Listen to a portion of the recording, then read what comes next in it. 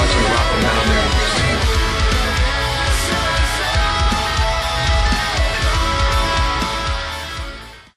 Hey guys, this is Ron from YouTube's Rock and Metal News with a Rock and Metal News update. Asking Alexandria perform live, which was the first show since Danny Worsnop returned to the band. They played in Seattle, Washington, October the 25th. The setlist was Welcome, Dear Insanity, To the Stage, Someone Somewhere, Run Free, The Death of Me, Moving On, The Road, A Prophecy, Not the American Average, The Final Episode, Let's Change the Channel, A Single Moment of Sincerity.